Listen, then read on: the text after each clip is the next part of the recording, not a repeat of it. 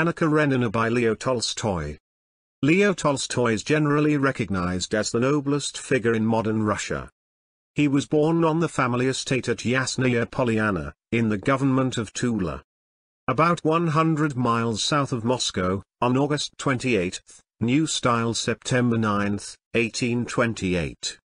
His father, Count Alexei Tolstoy, who retired from the army about the time of his son's birth, had been among the prisoners taken by Napoleon's invading forces in the War of 1812. He died suddenly in 1837. Young Tolstoy, after 3 years at Kazan University, decided to abandon his college studies without graduating. So repelled was he by the degraded character of the average student. Retiring to his estate at Yasnaya Polyana in 1847, he sought, though without success, to ameliorate the condition of his serfs. The imperial decree of emancipation was not promulgated till 1861. In 1851 Count Tolstoy joined the army in the Caucasus, and shortly afterwards he participated in the defense of Sebastopol during the Great Crimean War. Since that period his life has been a wonderful career of literary success. On his fine estate, with his large family and his servants about him, he lives the life of a simple peasant, advocating a form of socialism which he considers to constitute a practical interpretation of the Sermon on the Mount. In Anna Karenina, Tolstoy manifestly aims at furnishing an elaborate delineation of the sociological ethics of high life in Russia. It is a lurid and somber recital, of the most realistic kind. It is not a story of the masses, for no prominent characters from lower life appear. Little is seen of the ways and doings of the poor. All the real personages of this story are members of the fashionable section of Saint Petersburg and Moscow, or are great landed proprietors, or high officials. In these pages appear some of the noblest and some of the most profligate characters. And all are perfectly typical. As in all the writings of Tolstoy, wit and humor are entirely lacking, but the emotionalism is intense. The psychological analysis is masterly, and the fidelity to actual conditions is scrupulous. The tale is a moral one, written with a purpose that is consistently pursued throughout. Sin is displayed without a mask, and its retribution is shown to be inevitable. There is no attempt at varnishing or veneering the surface of a lax moral order. The idea prevails among critics that Tolstoy himself appears in this novel under the character of Levin. Part 1 Summary. The Oblonsky family was plunged into miserable confusion, for the wife, through detecting a flirtation between her husband and the French governess, declared she would no longer live with him. She remained in her rooms, and the husband had not shown himself at home for 3 days. Some of the servants quarreled and others demanded their wages. Prince Stepan Arkadyevich, socially styled Steva, had on returning one evening from the theatre found his dolly sitting with a letter in her hand, and an expression of terror and despair on her countenance. "What is this? This?" she asked, instead of attempting a reply. Stepan smiled good-humouredly and stupidly.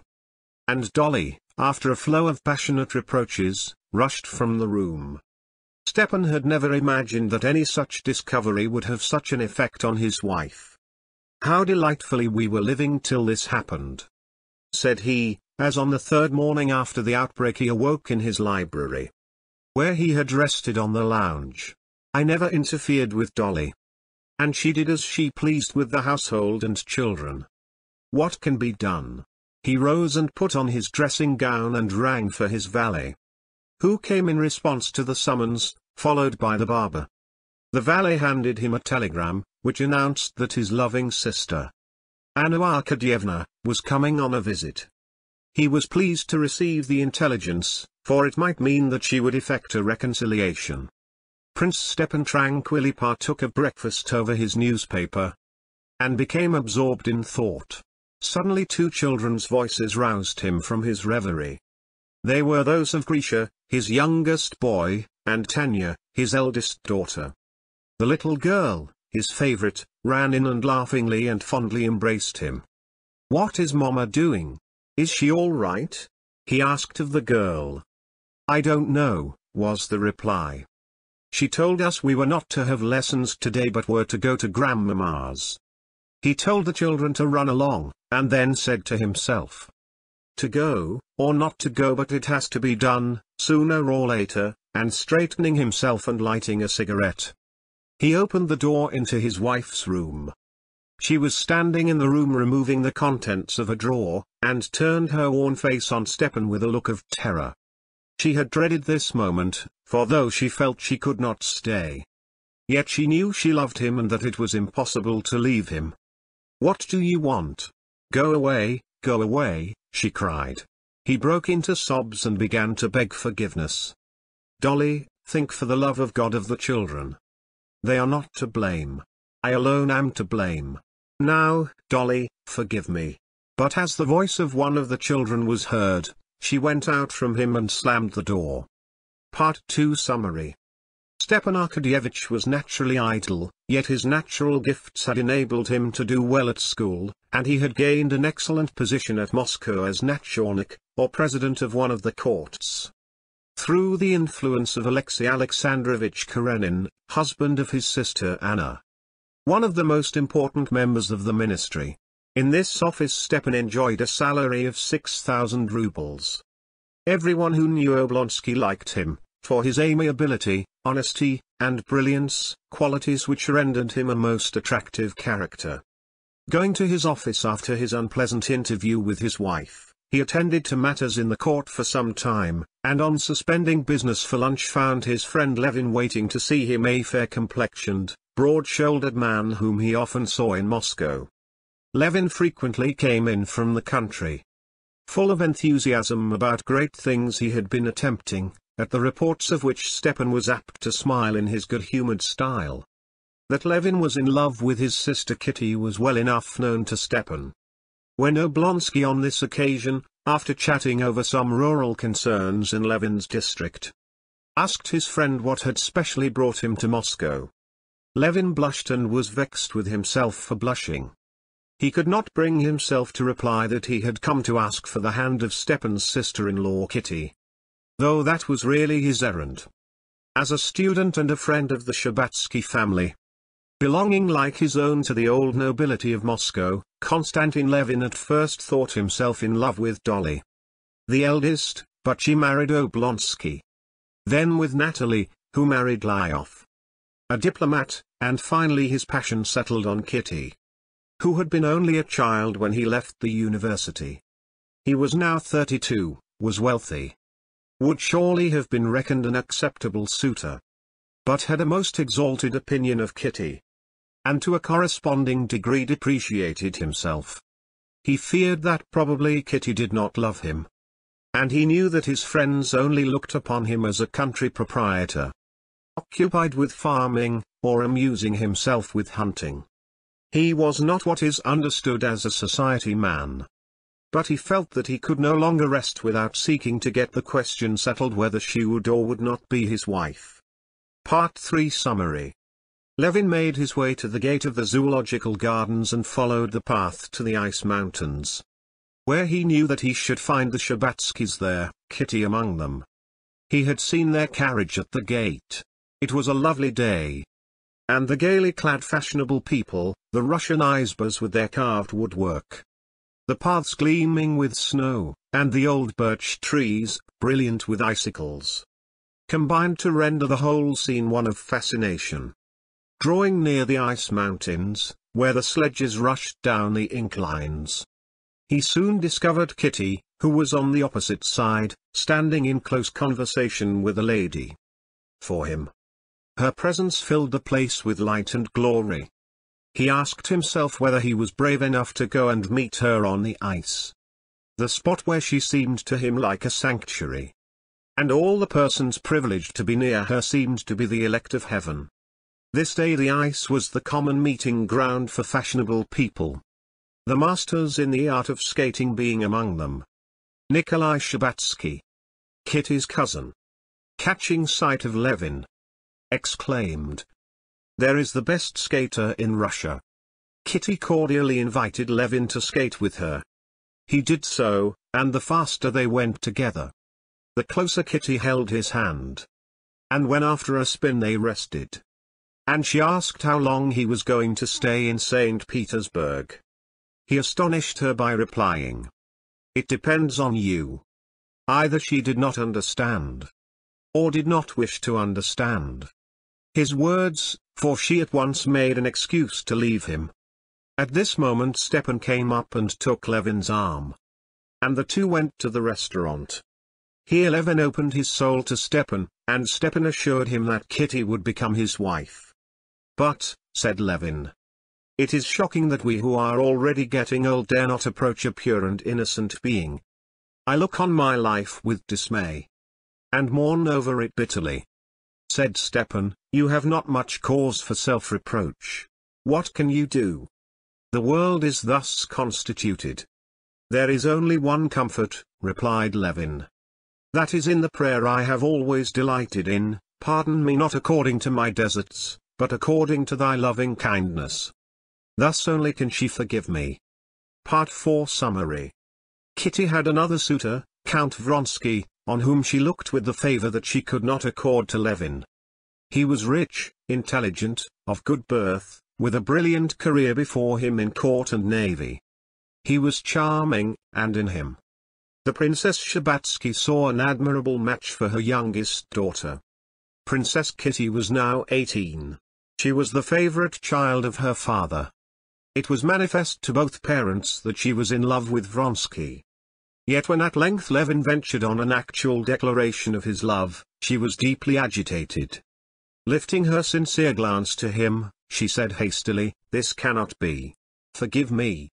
Anna Karenina arrived in the home of Stepan Arkadyevitch, where she was received with cordial kisses by Dolly, who remembered that Stepan's sister was not to blame, and that she was a grand dame of St. Petersburg, wife of one of the important personages of the city. She was delighted to think that at last she could open her mind and tell her troubles.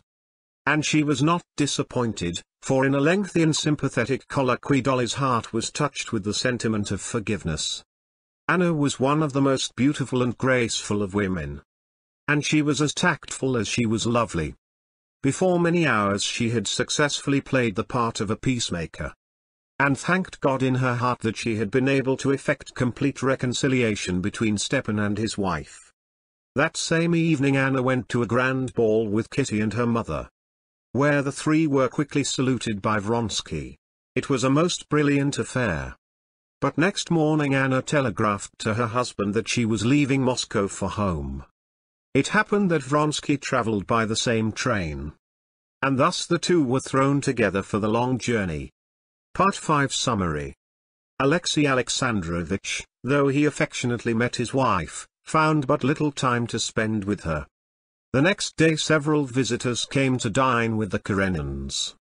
Every moment of Alexei's life was fully occupied with his official duties, and he was forced to be strictly regular and punctual in his arrangements.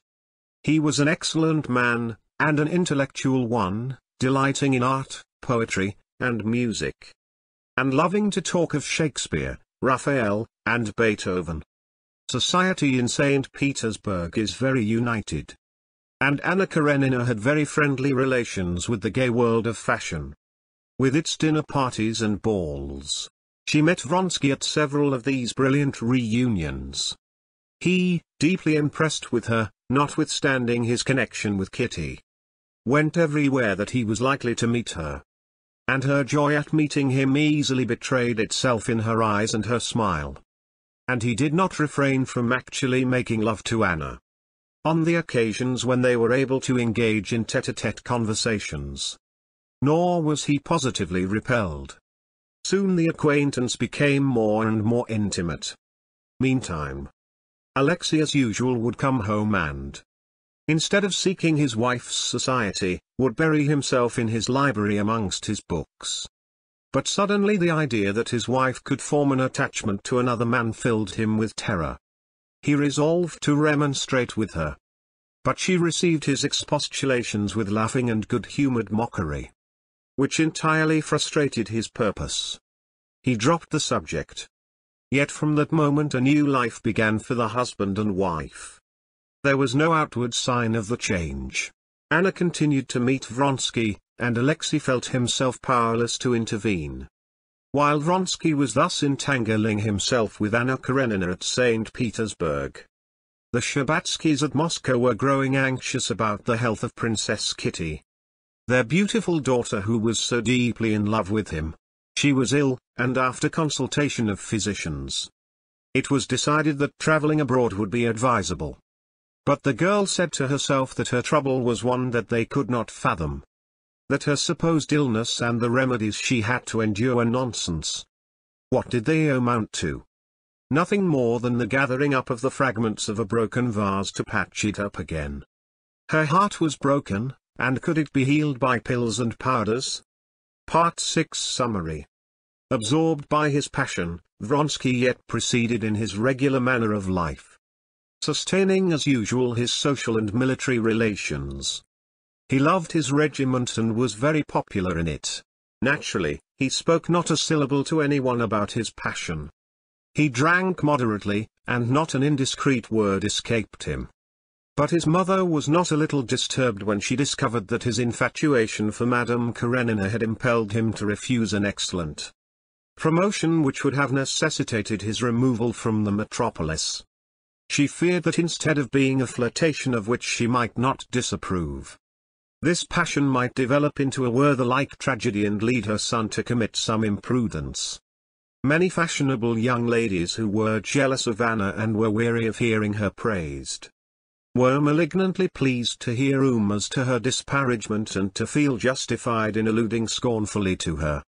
Vronsky received a message from his mother in Moscow. She desired him to come to her.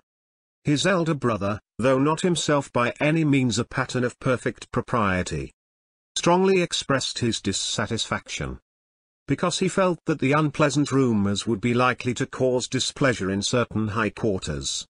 Early in the spring, Anna Karenina's husband went abroad, according to his annual custom, to take the water cure after the toils of winter. Returning in July to Saint Petersburg, he at once resumed his official duties with the usual vigor. Anna had already gone into the country, not far from the capital, to the summer dacha at Peterhof. Since the pair had failed to come to a mutual understanding, coolness had existed. But it was simply a cloud, not an actual alienation. He resolved for the sake of appearances to visit his wife once a week. To his astonishment, his doctor called voluntarily on him, to ask if he might examine into the condition of his health. The secret reason of this was that a kind friend, the Countess Lydia, had begged the doctor to do so, as she had noticed that Alexei did not look well. The medical man after the diagnosis was perturbed with the result. For Alexei's liver was congested and his digestion was out of order. The waters had not benefited him. He was ordered to take more physical exercise and to undergo less mental strain, and above all to avoid all worry. It was not with real pleasure, but with an affectation of cordiality that Anna received her husband when he reached the dacha. She was gay and animated. He was somewhat constrained, and the conversation was without any special interest. But Anna afterwards could only recall it with real pain. The crisis came on a race course. One of Vronsky's chief pleasures was horse racing, and at the brilliant races that season he himself rode his own splendid horse. But the occasion was a most disastrous one, for at the hurdle races more than half the riders were thrown, Vronsky being one of them. He was picked up uninjured, but the horse had its back broken. Alexei and his wife and several friends were amongst the gay crowd, and he noted with deep displeasure that his wife turned pale when the accident happened and was strangely excited throughout the occasion. In the carriage, as the pair returned, he taxed her with her unseemly demeanor, and a violent quarrel ensued, in which she exclaimed, "I love him. I fear you. I hate you. Do as you please with me." And Anna flung herself to the bottom of the carriage, covering her face with her hands and sobbing convulsively. Alexei sat in silence during the rest of the journey home. But as they came near the house he said, "I insist that from this moment appearances be preserved for the sake of my honor. and I will communicate my decision to you after I have considered what measures I shall take." He assisted her to alight at the Dacha, shook hands with her in the presence of the servants, and returned to Saint Petersburg. "Thank God, it is all over between us," said Anna to herself. But, notwithstanding this reflection, she had felt strangely impressed by the aspect of death-like rigidity in her husband's face, though he gave no sign of inward agitation. As he rode off alone he felt a keen pain in his heart. But, curiously enough, he also experienced a sensation of deep relief of soul now that a vast load of doubt and jealousy had been lifted from him. "I always knew she was without either heart or religion," said he to himself. "I made a mistake when I united my life with hers, but I should not be unhappy. For my error was not my fault. Henceforth for me, she does not exist." He pondered over the problem whether he should challenge Vronsky. But he soon decided against the idea of fighting a duel. No one would expect it of him, so his reputation would not be injured by abstaining from such a proceeding. At length, he came to the conclusion that an open separation would not be expedient and that the status quo alone was advisable. On the condition that Anna should obey his will and break off her acquaintance with Vronsky. "Only thus," thought Alexei, "can I conform to the requirements of religion. I give her another chance, and consecrate my powers to her salvation." He wrote his wife a letter saying that for his own sake, for her sake, and the sake of her son, their lives must remain unchanged, the family must not be sacrificed, and as he was sure she felt penitent, he hoped at their next interview to come to a complete understanding. Though, when she received this communication, Anna felt her anger rising, yet her heart told her that she was in a false position from which she longed to escape. A new sensation had taken possession of her soul, and she seemed to be a double kind of personality. At length, after long agitation, she wrote to her husband, telling him that she could no longer remain in his house, but was going away, taking their boy Sirosha with her. "Be generous, let me have him," were the last words in the letter. She wrote a little note to Vronsky, but her cheeks burned as she wrote, and presently she tore the note to tatters. Then she made her preparations for going to Moscow. Part 7 Summary. Anna returned to the home in Saint Petersburg. Husband and wife met with a silent greeting, and the silence lasted some time. Then ensued an interview in which each side coldly accused the other, but which ended in Alexei's demand that his wife should so comport herself that neither the world nor the servants could accuse her, on which condition she could enjoy the position and fulfill the duties of an honorable wife. And so the Kareninas continued to live in the same house, to meet daily, and yet to remain strangers to each other. Vronsky was never seen near the place. Yet Anna met him elsewhere and Alexei knew it. Meanwhile, a change was coming over the prospect for Kitty and Levin. He had never renounced the hope of possessing the beautiful girl, and at length she had come to understand his nobility of character and to feel that she could reciprocate his affection. During a conversation with her, he watched as she mechanically drew circles with chalk on the tablecloth. "I have waited for a long time to ask you a question," said he, looking fondly at her. "What is it?" said Kitty. "This is it," said Levin, taking the chalk and writing the letters W, Y, S, I, W, I, T, O, A. The letters were the initials of the words. "When you said it is impossible. Was it impossible then, or always?" Kitty studied the letters long and attentively, and at length took the chalk and, blushing deeply, wrote the letters, T, I, C, N, A, D. Levin's face soon beamed with joy. He comprehended that the reply was, "Then I could not answer differently." Everything was settled. Kitty had acknowledged her love for him, and Levin at last was happy. Part 8 Summary. Alexei sat alone in his room, pondering events, when he was startled by a telegram from his wife. "I am dying. I beg you to come, I shall die easier if I have your forgiveness." He read the words with momentary scorn, imagining that some scheme of deceit was being practiced. But presently he reflected that it might be true, and, if so, it would be cruel and foolish to refuse to go, and besides, everybody would blame him. He travelled all night and arrived, tired and dusty, in the morning at Saint Petersburg. Reaching his house, he went into the drawing room, and the nurse quickly led him into the bedroom, saying, "Thank God, you have come. She talks only of you. Bring ice at once," the doctor's voice was heard saying. Alexei was startled to see in the boudoir, seated on a low chair, Vronsky, weeping with his hands over his face. And the latter was startled in turn as, disturbed by the doctor's words, he looked up and caught sight of the husband.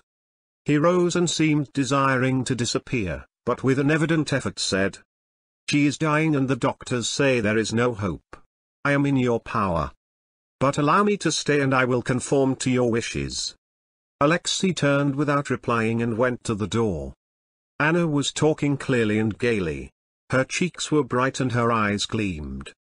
Rattling on incoherently, she suddenly recognized her husband, and looking terrified, raised her hands as if to avert a blow, but she said the next moment, "No, no, I am not afraid of him, I am afraid of dying.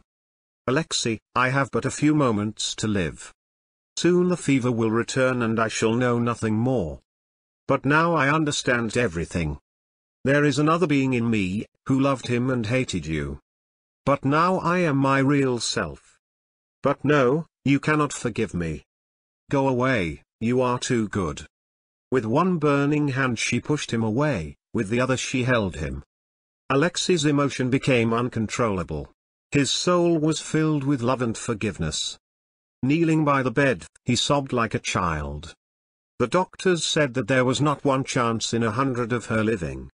Vronsky returned to his home in an agony of soul. He tried in vain to sleep. Visions of the faces of Alexei and Anna rose before him. Suddenly his brain seemed to receive a shock. He rose, paced the room, went to the table, took from it a revolver, which he examined and loaded. Presently he held it to his breast and without flinching pulled the trigger. The blow knocked him down, but he had failed to kill himself. The valet, who had heard the report, ran in, but was so frightened at the sight of his master lying on the floor wounded that he rushed out again for help. In an hour came Varya, Vronsky's sister-in-law, who sent for 3 doctors. They managed to put the wounded man to bed, and Varya stayed to nurse him. Part 9 Summary. Vronsky's wound, though the heart was not touched, was so dangerous that for several days his life was in the balance. But gradually the crisis passed, and as he recovered he felt calm with the conviction that he had now effected redemption from his faults. He accepted without hesitation an appointment to a position in Tashkent. But the nearer the time came, the more irrepressible grew the desire to see Anna for a farewell. He sent her a message, and she waited for his coming. The visit was fatal. Anna had made up her mind what to say, but the presence of Vronsky instantly overcame her resolution. And when she could find words she said, "Yes, you have conquered me. I am yours." A month later Alexei was left alone with his son, and Anna went abroad with Vronsky. The marriage of Levin and Kitty was a brilliant occasion. A difficulty for Levin before the marriage was the necessity of attending confession. Like the majority of his fellows in society, he cherished no decided views on religion. He did not believe, nor did he positively disbelieve. But there could be no wedding without a certificate of confession. To the priest he frankly acknowledged his doubts, that doubt was his chief sin. That he was nearly always in doubt. But the gentle and kindly priest exhorted him to cultivate the practice of prayer, and then pronounced the formula of absolution. In the presence of a great assembly, the wedding took place. The same priest who had heard the confession ministered for the marriage. He handed to each of the couples a lighted candle decorated with flowers. The chanting of an invisible choir resounded richly through the church.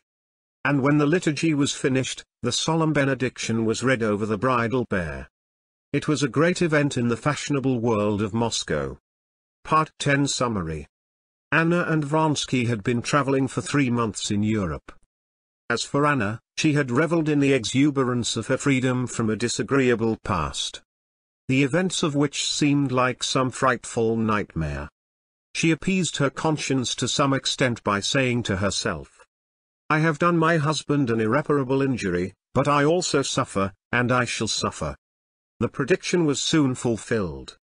Vronsky soon began to feel dissatisfied. He grew weary of lack of occupation in foreign cities for 16 hours a day. Life soon became intolerable in little Italian cities, and Anna, though astonished at this speedy disillusionment, agreed to return to Russia and to spend the summer on his estate.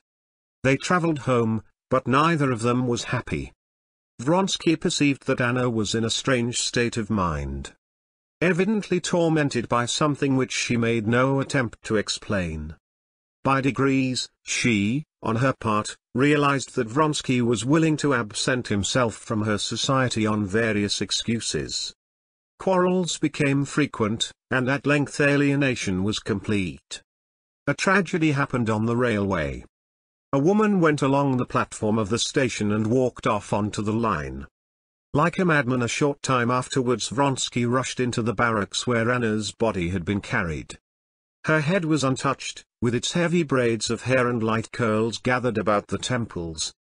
Her eyes were half closed, and her lips were slightly opened as if she was about to speak, and to repeat the last words she had uttered to him, "You will repent."